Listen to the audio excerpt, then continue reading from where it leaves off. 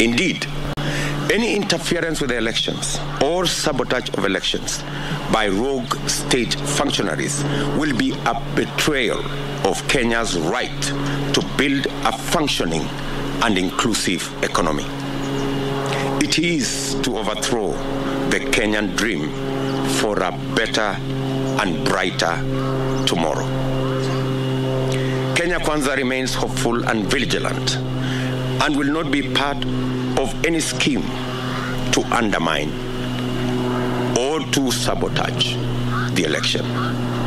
Let each functional institution offering support to IEBC keep to its lane and leave to IEBC its mandate to conduct elections without any interference or blackmail or intimidation. We believe that IEBC have the capacity to handle this election. We believe that the men and women in the IEBC have what it takes to deliver a free and fair election.